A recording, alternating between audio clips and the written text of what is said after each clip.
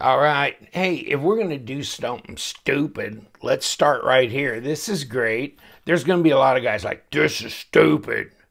This is the Maxace Goliath. It's a big knife. If you want a small knife, we got one for you, right? We got a bunch of them around here for you. You can have a little knife. This is big knife time, so you don't like big knives? Get out. Maxace Goliath, 10 inches long, 4.5-inch blade of Bowler K110 crazy ass steel, and of course you can get it in the more sophisticated micarta. Titanium bolsters and pocket clip. I don't think the back spacers are titanium, but we can check it out pretty quick. Nope, don't think so. But we're going to took it apart, so we'll show you pretty soon. I threw this one on the ground because I'm an idiot, so bounced off a ceramic tile floor, and I about crapped my pants right there. Good thing. At my age, we got Depends, so we got backup. But, I mean, look at this. Look at this. Oh, crap. But, I mean, I'm lucky that I got away with no more than that because the blade popped open when it hit the floor, and I'm just lucky that I didn't do worse than that. And these are nasty cheap almost, aren't they? 128 smackers on White Mountain Knives. And as I do this video, they are available. I mean, they had them out. They had the Goliath. The first model that they made. Now this one's different because the blade is different. Full flat grind. There's some other things. I'll put it down below, or put it down in here. There's some other things they've enhanced. They've changed a few little things here and there on it. And so, yeah. Oh yeah, that just jumped away, didn't it? Okay, your turn. Okay. Yeah, I like this full flat grind. And they said they widened the blade, and I don't know if it means that or this. So, and I don't have my old one anymore. Damn it. Wish I still had it. But I definitely jumped on these, and I'm definitely going to keep one of these two knives long term because I really like them. They're great looking knives. Let's put the tape to it. So you can get it micarta. I think you can get it without the blue bolster, just a, just regular silver bolster. Okay, 4.5 inches, 115 at least millimeter long blade. And that's close enough for 10 inches. We'll call it 10 inches and 25 centimeters. Whew. Okay. Where's the fat man stick? Come here. Let's figure out how big a crush. Oh, 7/10 of an inch. Well, close. 0.68 at 17.3 millimeters. I don't think that's going to change. No. Blade stock, probably 4 millimeters. Close. 3.8 at 0.15. That's amazing, isn't it? You know what? Hold on. Let me back this up right up to here. And try it again. No, 0.38. Okay. Because I was just seeing this grind come out and going, if it's full flat, maybe this is a little wider, but it's not. It's the same. Woo! Goliath. Great looking knife. I guess what I like about these knives is, first of all, they're big. And second of all, they've got great action on them. It just falls around with you like that. Maybe a little guillotine-ish for you. Centered. Let me try this one. And this is, yeah, maybe I could tighten the pivot on this one and make it a little bit more like this, where it's, more hydraulic. That's centered up too.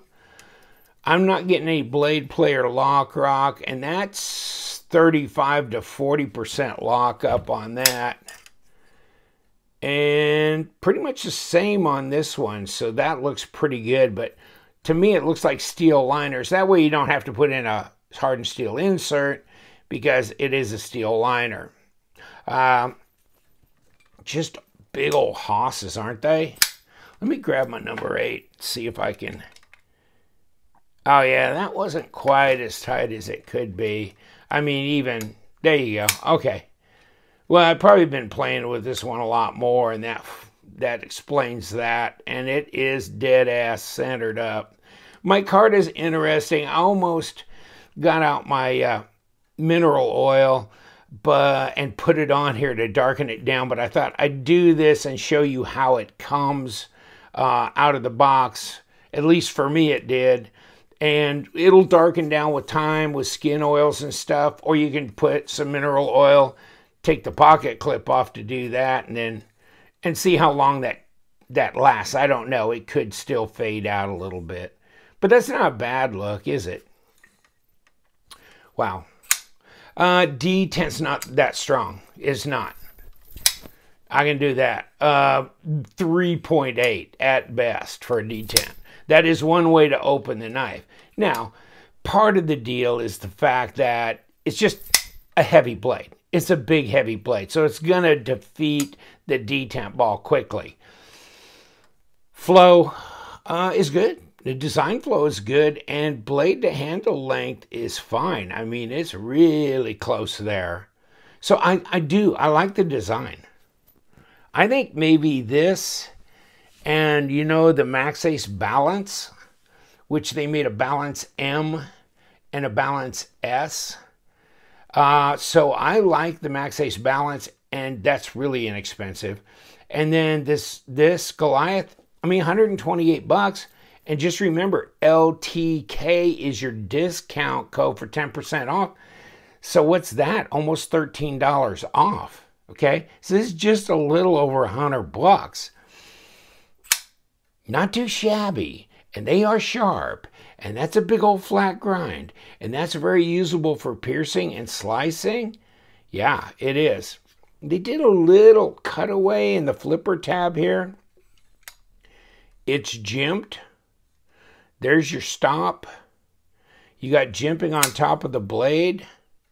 You don't really have a go forward position here, but you do have a little choil here, so it shouldn't be difficult to maintain, especially since it's like a D2 type of material.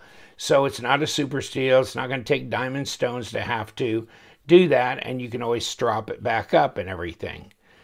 So, I mean, I like the comfort in the hand. This is very neutral in here. So the ergos are great. I mean, it's the design and the ergos really on this knife. If it was a smaller knife, like 9 inches or 8.8 or whatever, that'd be fine. I mean, it's just a great looking design. It's easy to break loose, and I know there's multi-row ceramic bearings in here because I took the old model apart, and yes, it has multi-row ceramic bearings. So I know what's in here, and I know that's why it's so damn smooth on the drop. Yeah, pocket clip works, and maybe it does not look like it will that well, and it does stay out of your way when you're holding the knife. You don't feel it that much because it's so low towards the scale, but it actually does go in and out of the pocket, or it does for me at least. So, oh, man. That's something else. It really is. And one thing we've dallied about, we haven't got around to, is weighing it up. No, it ain't 3 ounces, okay? So, you know, no, it's not. It's 7.72 ounces, and it's 218 grams. So it is what it is. You can carry it. I promise you, I have. I like carrying it. I think it's a hunk. But, you know, it doesn't really show that much in your pocket. So, I mean, it's not that detectable in your pocket. Even though it does have some width here, I mean, it's contoured. Really feels good. Reverse grip, like I said, wow, that's nice too. I mean, it's definitely ergo friendly. That's a good looking knife. I think there's a lot of guys that jumped and bought this, and they were still in stock when I'm doing this. Now, this may take a couple days to post, but And this white G10, isn't this nice? So I'll give you the link. Click on there. I can't remember what other handle options you had. It may have just been these two with either silver or blue bolsters. And I like the blue bolsters. Saves me issues about having to anodize. I guess one of the things that I might have liked would be like a white G10 backspacer. I always like to have a backspacer. I always think it kind of finishes the knife, and this does not. So that's one of those things that I would have rather had, but I don't know if you can really give a knife a deduct for that, because it's not anything, you know, defective or, you know, done wrong. It's just a decision they made in doing it. And of course, you don't want to add any more weight, although you could have reduced the weight of these if you'd have added a micarta or G10 backspacer. So I think the overall weight wouldn't have been affected, actually. But I mean, take a look at that. Look at the standoff. They're pretty hale and hardy, and so is that blade stop, is it not? Whew. Where's my balance on this dog? It's good. It's easy to find, that's for sure. I don't know if it's good or bad, but it's there and it's easy to find. As you can see, right hand, tip up only, not left hand. And maybe that's too bad. I don't know. Yeah, I don't know if it would have affected me one way or the other had they put in for a left hand option or not. Fit and finish is good on Maxace knives. I've got no issues with that. I don't have any gotchas. I don't have any issues here. No sharp edges. I can't touch the blade through here. See how far down that is? So, can't do that either. So, that's good. That's good. It's easy to disengage here. See that pass through? Just boom. And it hasn't overcome the detamp ball yet, but it's not a problem, believe me. Even if you don't get it past the detamp ball like that, just do like this. And it breaks over it. That's too much blade to hold back. Take a look. Both knives. And if you want like a comparison, I mean, here's your Spyderco Paramilitary 2. Yeah, it's just, and even like throwing out the Vexor, which is a 9-inch knife, no doubt. This is a big knife.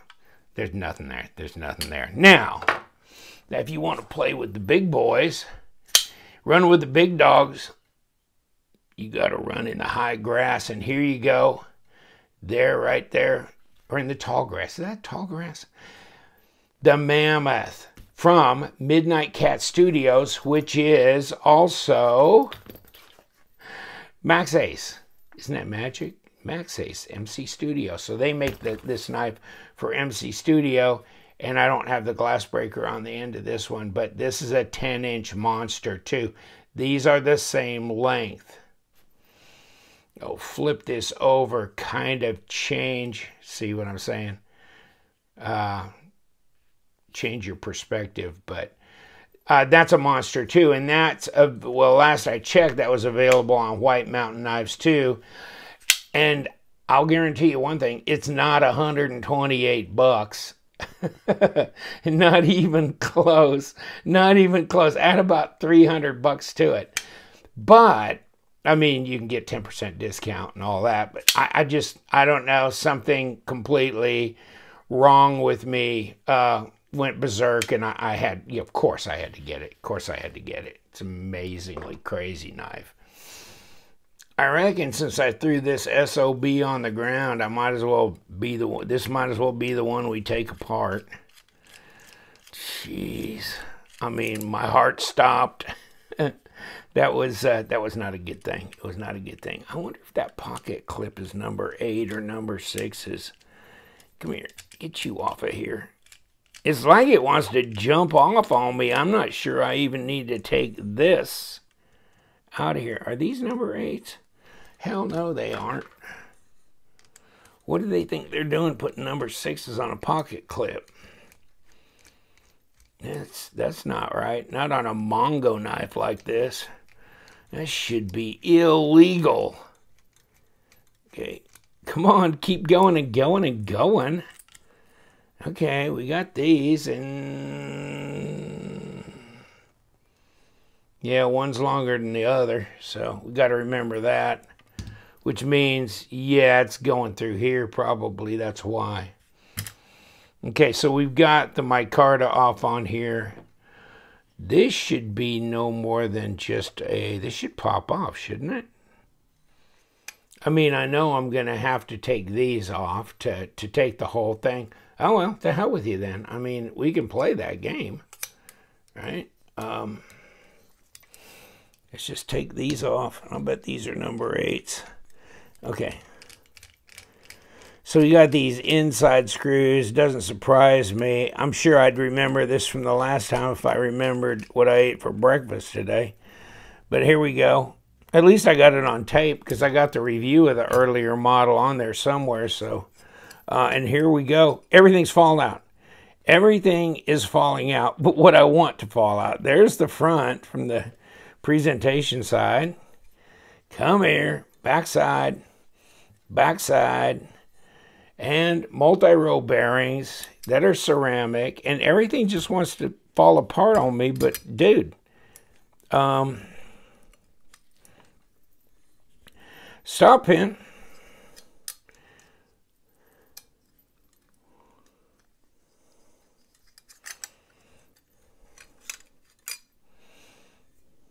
Got the blade out. Here's the other set of bearings. This is, yeah. You know, this is not coming off real easy because you got that. And so you almost need to kind of give it a little wiggle here. Okay, now, come on, just be good. Okay, well, it's definitely skeletonized. And, oh, Lord, see? Sometimes you don't want to try too hard. Just go with it because that's why it wouldn't come off. That's why the surround wouldn't come off. It's bolted in on from the inside. Wow, I don't remember that. But that's what it is. It's bolted from the inside. What kind of crazy is that, huh? Okay, so what do we got? We had all kinds of screws in here. Exterior, pocket clip screws, liner, bolster, and what do we got? Yeah, so at least we got a D-shaped pivot here, so if we come through, then it should be on this side because that came through from the presentation. Okay, yeah, there it is. So right there, them little teeny divots, looks like somebody yanked and cranked down on them bearings maybe too much. Doesn't that look like that to you? Something, I don't know. I mean, it didn't seem like it was overly tightened to me. And that, I mean, it looks pretty clean. Oh, and by the way, yeah, and this is something that Gabe said on Instagram, one of the guys that messages back and forth with me. He says, yeah, they actually did a detent ramp, which I haven't seen on any other knives except the Tucson knives, but they did a detent ramp, so that's nicely done. So let's see if we can muddle our way back into the reconstruction of this knife. And I'd say probably the very first thing I need to do is to reattach the bolster to here because, yeah, I couldn't figure out why that wouldn't pop off. I really thought it should. And there's a short little screw in here, and I think that's the one. No, I don't think that's the one. I think this is the one here. So that may be something you want to segregate if you ever take it apart or even remove the bolster, which, you know, now that you're looking at this, you go, you really don't need to do. Yeah, it's flush. You don't need to do that to service a knife. You can just leave that bolster attached and take it off. Actually, yeah, you can do that.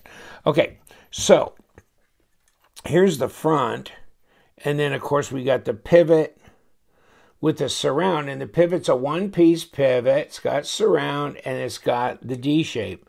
So we want to put it through there, and we want to make sure the D is pointed downwards. I'm sorry, I move it back from my camera because I'm looking under my camera. But so that should center, okay, that should center the logo, okay? So just look for that. And then put these little puppies, and they look very clean, actually. Let me get my KPL. But you got some surface area on here, and I think it's good to do multi-row when you've got a big blade. Don't you think? Because you need to give it more support around here than a smaller ring would provide. And here, I mean, if I was doing a knife, if I made a bigger knife with a big broad blade, and I was going to put bearings, I'd put multi-row just to give it more support. Okay, let's throw our little stop. And that stop, baby, that's Hoss. That's some Hoss right there. So push your ass in there. Okay. Now, what am I trying to accomplish? I have no idea. Okay, I think we're good. I'm liking to think that we're good. Okay, now I can put the beauty ring back on and throw this on just to kind of give myself something to stomp down on. Hold it together for a while. Okay, now I've got a couple of screws that go in here, and they should be the same length. Snap. Okay, these should be the same length. And they shouldn't be that long. And I'm thinking, I've just got a single screw. Hold on.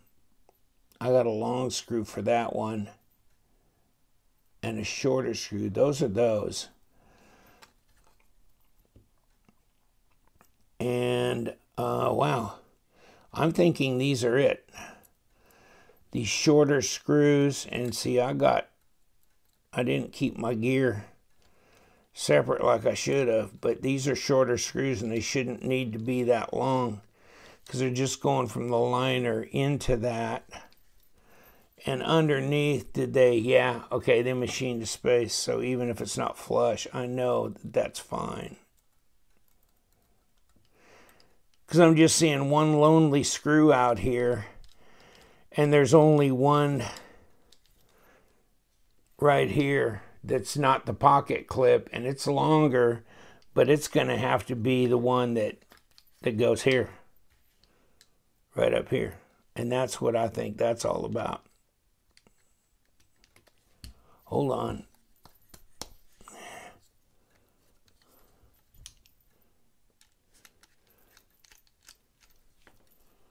Hold on. Okay. Yeah, there is a long and a short, but they're number 6s, so I taught myself a lesson. That was a number 6 sitting there. I almost made a mistake, so that'd be like the first time in my life that I ever did that. Wow. Close call there. Yeah. So that's a number 8. So thank God that these are number 6s, or I could have messed that up, possibly. I don't think this is going to be appropriate, but let's see.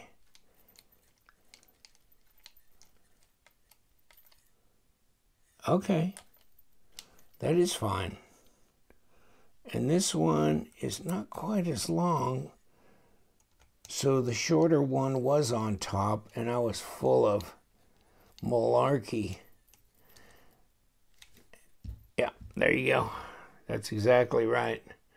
The longer one, well, it needed that travel to come through the micarta and that thick old liner there. And this one, for some reason, was just going Oh, it just goes into the liner. It doesn't go into this spacer because the one underneath does. So, okay. This only has to go through the micarta and into the liner because there's a screw underneath here that goes into this spacer.